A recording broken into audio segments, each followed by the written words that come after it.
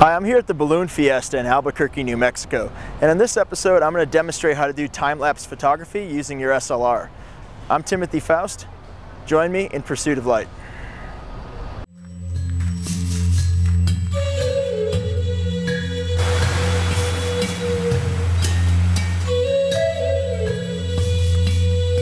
These real low light images like this, the nice thing is that you can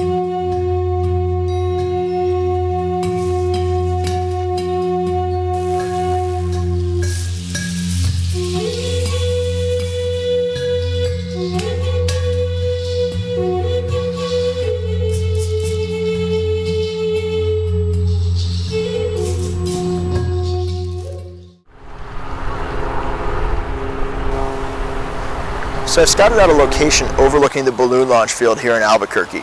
I have my camera mounted to a sturdy tripod because we're going to have it there for several hours, so I don't want it to move.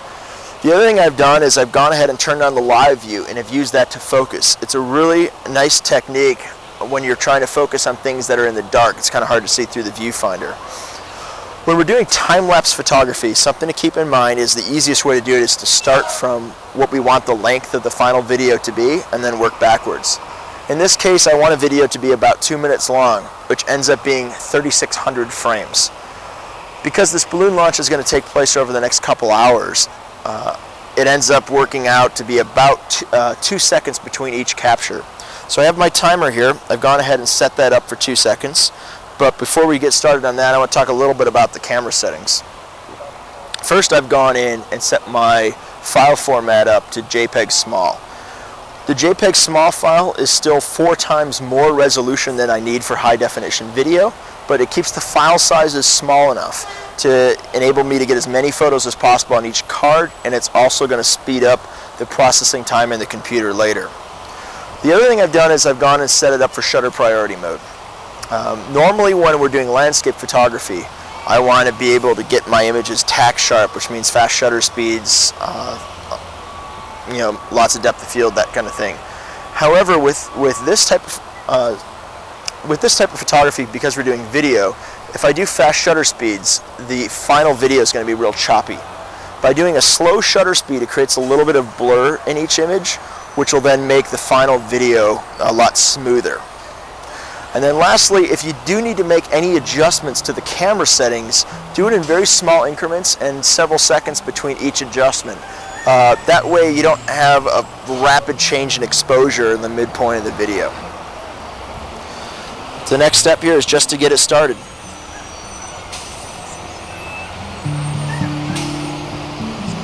And that's it.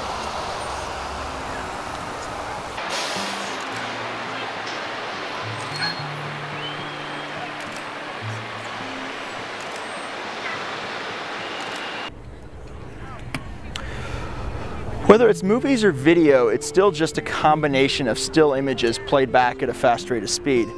What makes time-lapse photography different is we're recording at a different speed than we're playing back from. For instance, playback usually occurs at 30 frames per second.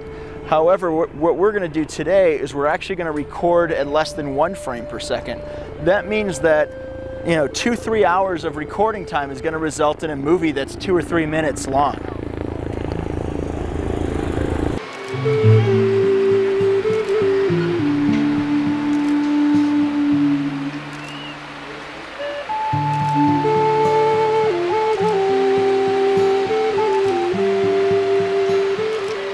So the next step after collecting all these images is going to be to put them together into a movie. Now I'm using Adobe Premiere Elements, but there's other programs you can use that will do the same thing.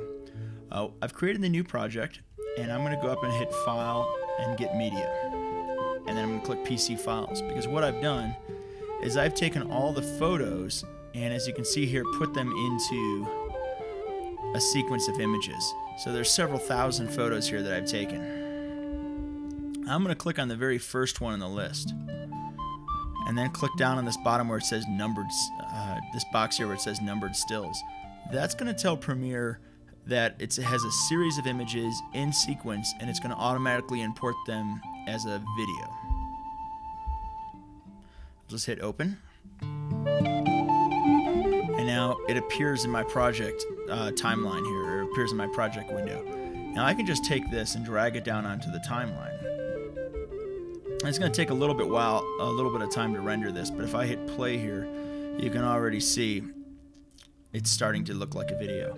Now, one thing we have to go in and change is because this is not a the frame size that comes out of the camera is not the same aspect ratio as HD video. So I'm going to click edit here.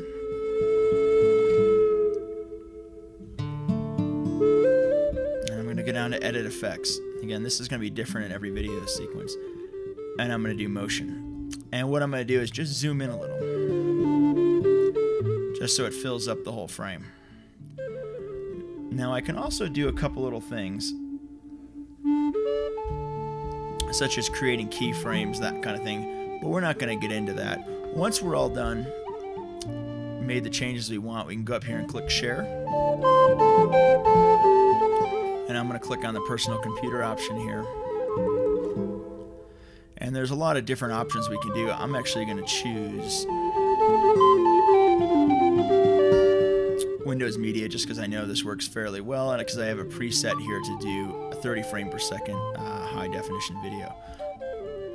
Changing my file name. Let's call it the Balloon Fiesta. And just click save. It's going to take a little bit of time to render, but not too long, and that's pretty much it.